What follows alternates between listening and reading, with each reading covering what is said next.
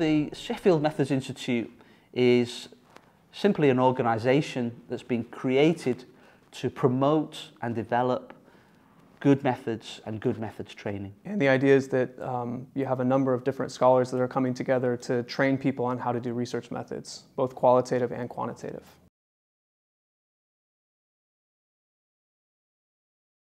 Very often when people come to university to do a particular subject, they will study society from a very particular angle, and there's a lot to be said for that. But I think a lot of the challenges and complexities of society cannot be understood just through looking through one of those lenses. An interdisciplinary degree is a degree that combines a number of different academic disciplines.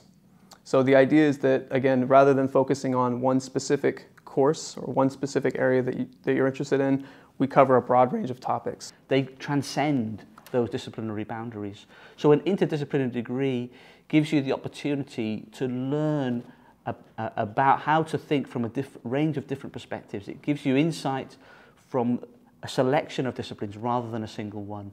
And I think that's particularly useful in social science. Well, SMI courses are different because we have people from very different disciplines, from sociology, psychology, politics, economy, and each of us uses quite different methods and has also very different experience in research. To understand the world, you need a bit of everything.